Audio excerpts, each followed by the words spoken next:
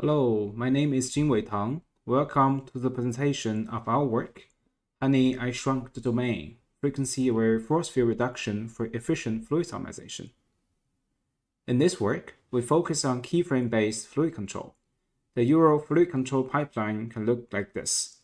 Given a set of sparsely defined target objectives, a set of external force field is generated by the control algorithm. The force fields are then incorporated into a fluid simulation at each time step to create a fluid simulation that matches the input targets.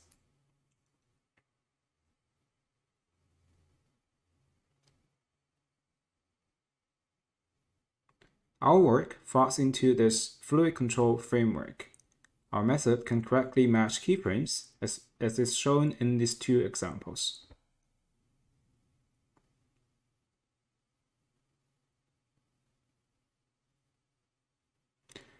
Before explaining how our method works, let's see how previous approaches tackled keyframe matching.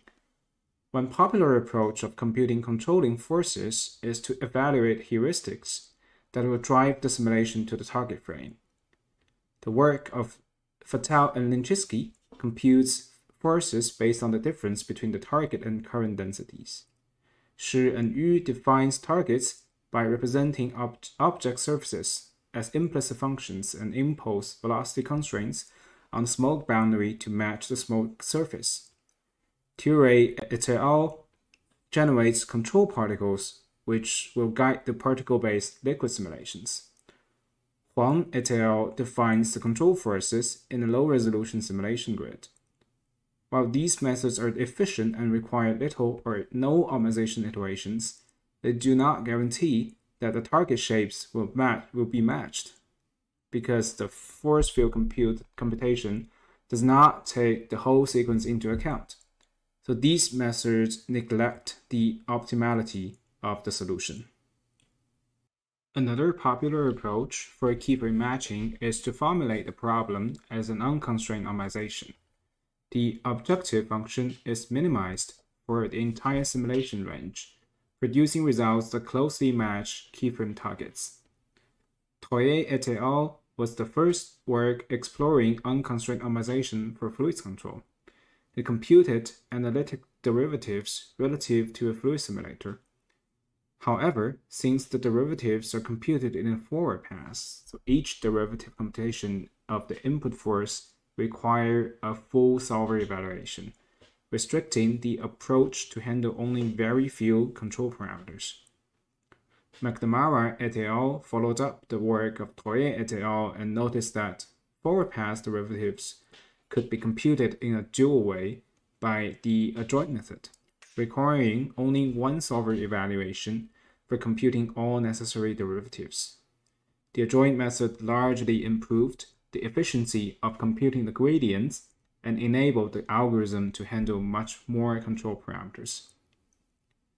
Penn and Monoka formulated the keyframe-based control problem in the same way as McNamara et al., but proposed to solve the optimization by decomposing the optimization process into two parts: advection optimization and Navier-Stokes optimization.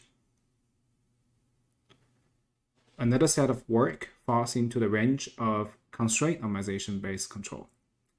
The pressure projection step can be formulated as a linear constraint of the optimization process to enforce incompressibility while optimizing specific objectives. Nielsen et al. Used this idea to guide high-resolution flows to match simulations from coarser resolutions. Gregson et al. Adopted a similar strategy to recover fluid velocities, matching low-resolution velocity fields obtained by tomographic scanning. Inglis et al. Further improved the constraint optimization efficiency through the primal dual method, applying the method in smoke guiding as well as separating solid wall boundary conditions. We base our work on the adjoint method proposed by McNamara et al. And focus on smoke simulations. Let's look into more details of the pipeline for the optimization. The fluid solver advances the simulation at each time step under the influence of external forces. And the objective function is defined as the difference between the smoke computed by the solver and the target keyframes. For each iteration, the system computes the gradients of the objective function with respect to the control force field for the whole simulation range, updating the control force fields with gradients computed by the adjoint method. The whole process is applied iteratively until convergence. Now let's take a closer look at the objective function. The objective function is usually composed of two parts. The first part computes the difference between simulation and target densities, where K is the set of keyframes. A density preprocessing function, such as Gaussian blur, on the density field can be employed for improved convergence. The second part focuses on regularization of the computed force fields. The Tikhonov regularization penalizes the magnitude of the force fields, while the total variation regularization encourages smoothness of the force fields. Here, alpha and beta are weights for regularization terms. One of the challenges of optimizing for this objective is the number of parameters that need to be tuned. For example, the density preprocessing function as well as the regularization weights need to be specified, and they have a significant impact on the quality of the optimization. Previous work introduced even more parameters. Toye et al. And McNamara et al. Need standard deviations from Gaussian functions used to decompose force fields. And Penn and Manoka require a set of parameters that balance between multiple distinct objectives. Tuning parameters is a burdensome task because optimizing control forces for a single scene is a slow process that may take up to many hours depending on the simulated scene. Additionally, a set of hyperparameters that are tuned for lower resolutions will often not map to high resolutions. This sequence shows that increasing the regularization weight beta helps with the optimization in 128 square to converge to keyframe targets. But the same beta fails to make optimization converge in 256 square. Another challenge lies in the inherently highly nonlinear and non-convex nature of the keyframe matching problem. This couples with the high dimensionality of the parameter space and makes the optimization converge to local minima easily. Local minimums are characterized by solutions that have zero gradients relative to the optimization, but are clearly far away from the optimal solution. Lastly, we also found that standard methods allow the optimized force to have divergent modes during the optimization process. In classical simulation, we usually choose low tolerance pressure solvers because it increases the speed of the simulation. But this no longer works in optimization setting because the optimization tend to take advantages of it, resulting in unphysical smoke sources in the simulation. One solution, of course, is to use a tolerance close to machine precision, but this usually costs too much computation. Our proposed methods aim to solve these previously mentioned challenges through a dimensionality reduction of the force field parameters. Similarly to the movie, Honey, I Shrunk the Kids, we use a carefully designed domain shrinker, which removes the need of parameter tuning, achieves better keyframe matching, removes divergent modes of the force fields, and provides faster and better convergence. Our first contribution is to reduce the space of possible forces to the family of strictly divergence-free velocity fields. We take the curl of the vector potential to generate a force field that is strictly incompressible. Instead of optimizing for a force field, we optimize the objective function with respect to vector potentials. And this is possible because the curl operator is fully differentiable. This is our first dimensionality reduction on the domain. The Helmholtz decomposition shows the space of incompressible vector fields is smaller than the space of all possible vector fields. The second dimensionality reduction aims to improve convergence, while providing automatic regularization that removes the need of hyperparameter tuning. To do so, we optimize the frequency components on the Fourier domain of the force field. A progressively growing mask in the Fourier domain is applied as the optimization advances. This effectively implements a policy of converging firstly the low frequencies of the vector potential. This means bigger structures will be optimized first, and smaller structures will follow up. Since the inverse Fourier transform is differentiable, we can compute the gradients with respect to this set of parameters. We design our filter mask as ideal low-pass filters. To determine the frequency cutoffs of each phase of the optimization, we heuristically enforce the optimization to always resolve the same amount of turbulence energy at each phase. A multiplier of 2 to the power of 3/2 is obtained. We can apply the splitting recursively to obtain a series of cutoff frequencies for ideal low-pass filters. During the optimization process, when the objective enters a plateau and its relative change is lower than the threshold, the optimization automatically switches to the next band. This typically results in sudden decrease in the convergence plot, which helps a lot with the convergence of our method. Let's now look at some results of our methods and comparisons with the previous methods. In order to quickly validate our ideas, we first devised 2D benchmark tests. 3 different types of force fields that do not vary in time are applied to a rising plume simulation. Several keyframes are selected from the resulting simulations and used as targets for the optimization.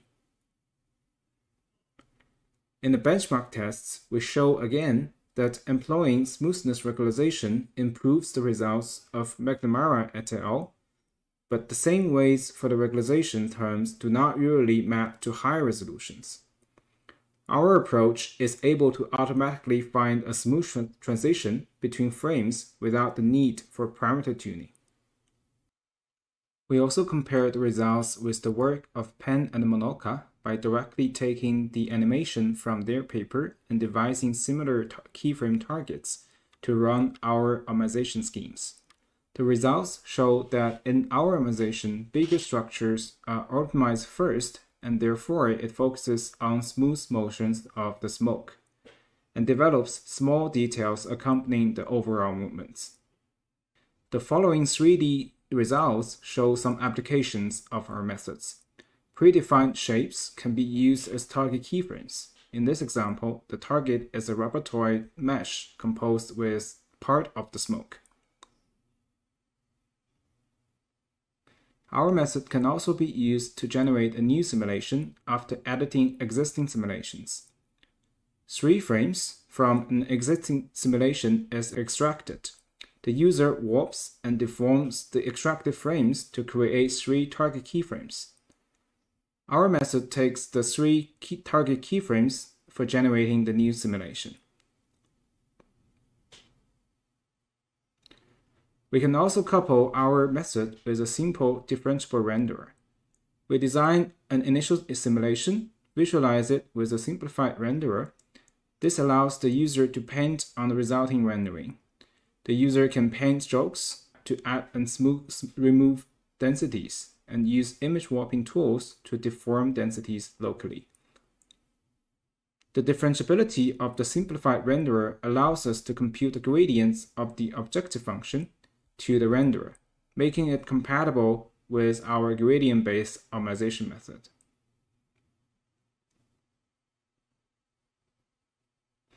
Our method is easily extended to include solid obstacles because boundary conditions do not affect the gradients with respect to the force field. The force field values lying inside the solid obstacles also do not affect the simulation, because the pressure projection step can handle the velocity field penetrating into solid obstacles. Our approach successfully matches the target keyframes without apparent discontinuity in between keyframes. Force fields, including owning lower frequency bands, require less computational time and can serve as a preview of the final results, which is especially useful for authoring simulations. Once higher frequency bands are added, results display localized details while also preserving the main trajectory of the smoke. We also performed an ablation study on our low-frequency first strategy. Kolmogorov inspired frequency decomposition of the vector potentials is one way to implement low-frequency first strategy. We implement another low-frequency first strategy by progressively upsampling the vector potentials as optimization progresses. Both reduced strategies can work better than standard methods.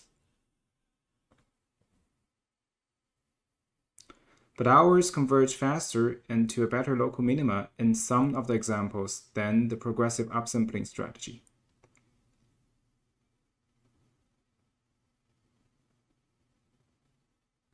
Lastly, the performance of our method for 3 of the examples are shown to compare with the method of McNamara et al. With the help of both strategies to reduce the optimization parameter domain, we reach a speedup of up to 8.8 times. In conclusion, we have presented a simple yet powerful technique to address the lack of constraints and high dimensionality of the parameter space through parameterizing the force field as vector potentials to enforce incompressibility, as well as adapting a low-frequency first optimization strategy. Our method advances previous work on fluid control by providing better error convergence and density preservation, smoother transitions between simulations and keyframes. Our parameterization also removes the need of hyperparameter tuning and achieves a faster convergence performance.